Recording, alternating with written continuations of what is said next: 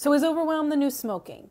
Well, smoking was bad for you, right? And then sitting was the new smoking. And now I feel like busy is the new smoking. Overwhelm is the new smoking. It's so bad for us, yet we live in this place of constantly saying, we're so busy, I'm so overwhelmed, I don't know how I'm going to get it done. That is not good for your brain, my friends.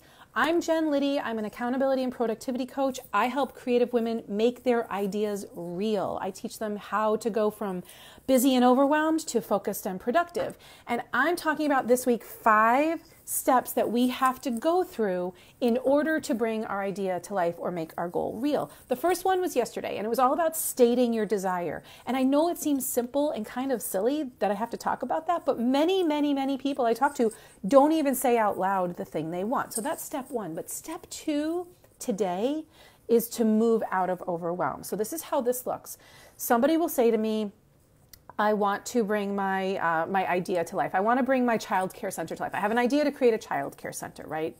And I have it all in my head. I can see it. And now, so she did the first step, right? Like she said it, she spoke it.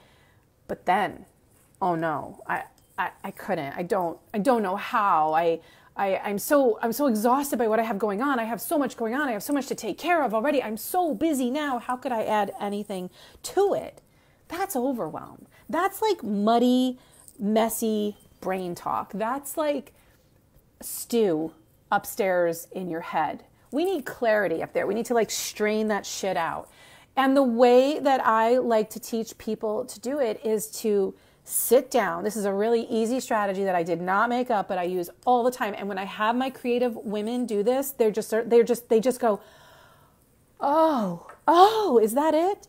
And it's just a brain dump. It's just taking a notebook and dumping everything that's in your head because it's all swimming around out there. And it's making you crazy. It's making you feel overwhelmed. It's making you feel like you could never have the time to do what you want to do. So get rid of overwhelm by dumping everything in your brain. This is not a to-do list. No, my friend. Do not take that as a to-do list. You dump your brain out and then you're like, thank you, piece of paper, for being there for me. Please hold all of my thoughts. And now my brain can relax because when I'm ready to go back, it's there. I can just relax and actually be productive. How many times do you zoom around in your brain? You're like, I know I'm supposed to remember something, but I can't remember what it was. I mean, if you had that in a place all the time where you knew that you could go back and find it, your brain would relax and you would get out of overwhelm. But one of the other things you need to stop doing is saying, I'm overwhelmed, I'm busy. How long are you going to say that for before you do something about it? I mean, you could be in overwhelm the rest of your life.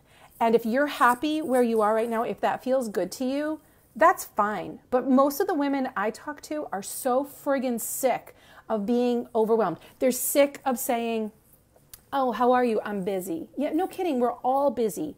How about you move from busy to productive? You want your goals? Say it. That's the first thing. But then this second step, this is a big step. This is getting out of overwhelm, and you need some tools around this.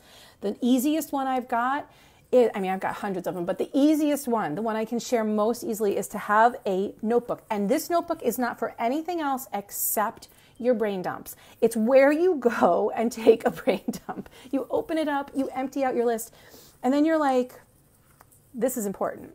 You're like, oh, that's it? Okay. And oh, look at that. That's so silly when I write that down. I don't need to do that.